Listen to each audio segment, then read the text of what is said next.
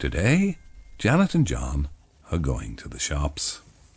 It's raining this morning, so John puts on a silver and blue waterproof poncho with white tassels and bright yellow cowboy boots with gold stars on them.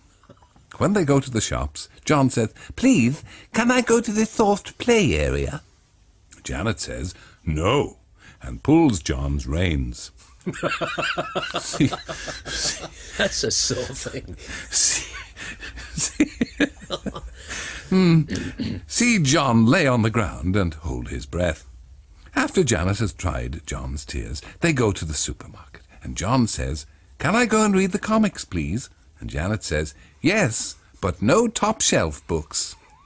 Do you like books about shelves? John does.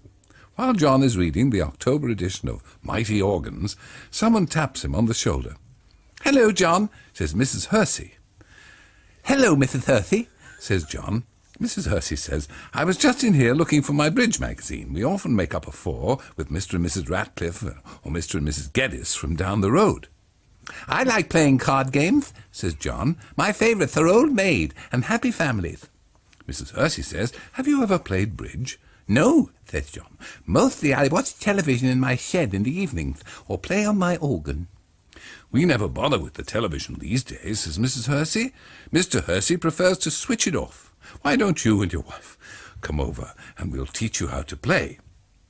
We can sit Mr. Hersey with Janet and I can sit with you while you learn." Kind Mrs. Hersey explains to John all about how to play bridge. "Thank you, Mrs. Hersey," says John. Soon Janet comes back with the shopping in a big trolley. "Hello, Janet," says John. Janet says... We lost it for a moment, but it's getting worse again. Janet says... "Who was that lady I saw you talking to?" And John says, "That was Mrs. Hersey. She was telling me all about a game she and her husband play with other couples from the road in the evenings. Mrs. Hersey says we should join them for supper and a few games. They don't bother with television and most evenings have it off.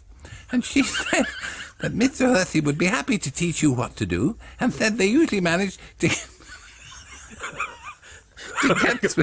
get through at least 4 rubbers."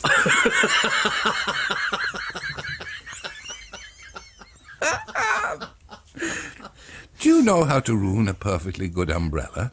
Janet does. Hear the screams. Poor John.